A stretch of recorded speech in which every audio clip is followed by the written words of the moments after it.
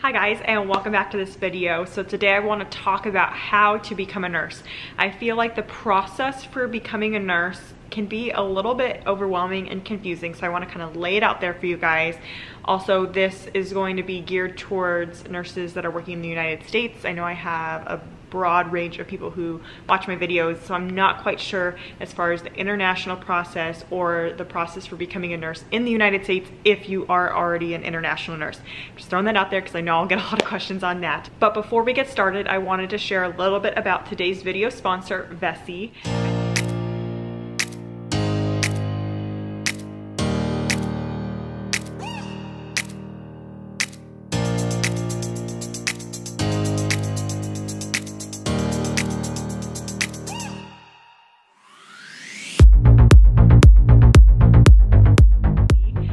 Is a shoe company that invented the first 100% waterproof shoe, which is perfect for the nursing world because I can't tell you how many times I've splashed urine, blood, even feces on my shoes. It's gross. Seriously, it's gross. So to have something that is 100% resistant to fluid is absolutely necessary in the shoe world for nursing. When I first put these shoes on, I felt like I wasn't wearing shoes. They're super lightweight.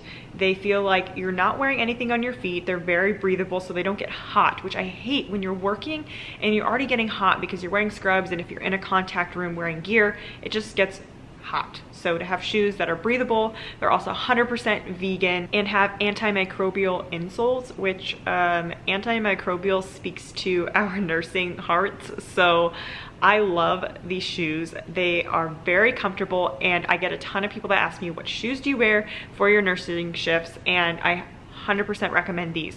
So the link for Vessi will be down below. Make sure you check them out. They also have a 60-day money-back guarantee, so check them out. Okay, so the process for becoming a nurse. If you are interested in becoming a nurse and you are in high school, I recommend starting your search for nursing schools while you're in high school. Obviously, if you're out of high school, then you'll start your search then. But the first step is going to be to search for a nursing school, and in particular, look at the requirements for entering that nursing program.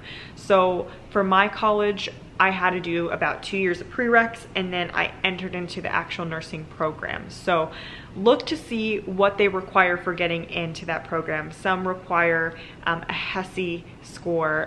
Some require that you just do well enough on your prereqs. There's a ton of different ways to get into nursing programs depending on which school you go to. So start your research to see what GPA does it require, what other content or criteria do they have for getting into nursing school.